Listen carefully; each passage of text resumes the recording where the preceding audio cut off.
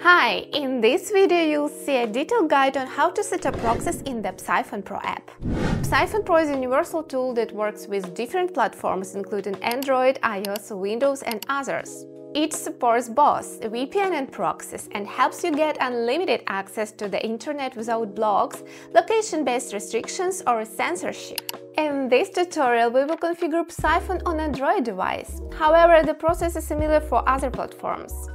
First, download the app from the Play Store and open it. As you launch the app for the first time, it will warn you about the data it collects and offer you to send notifications when it blocks access to suspicious websites. Once you are done with those technical moments, you must navigate to the Options tab and choose the Proxy Settings section. Activate the Connect through an HTTP proxy option to continue and go with the Use following settings choice. Fill in the necessary info into the host address and port.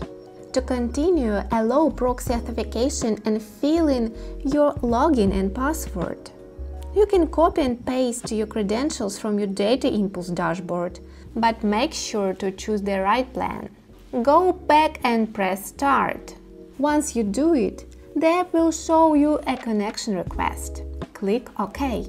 You will see a key sign at the top of your screen, if everything is correct. Also, the app will write in detail what is going on and redirect you to the browser page, where you can check your tunnel, IP and location. Note that the app will redirect all your traffic through the proxy server.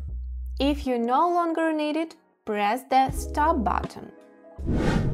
That's all you need to configure DataImpulse proxies in Psiphon Pro. If this video was helpful, please give it your thumbs up and don't forget to subscribe to our channel. If there are other apps you want to try, don't hesitate to write about them in the comments, and we will create detailed tutorials for you.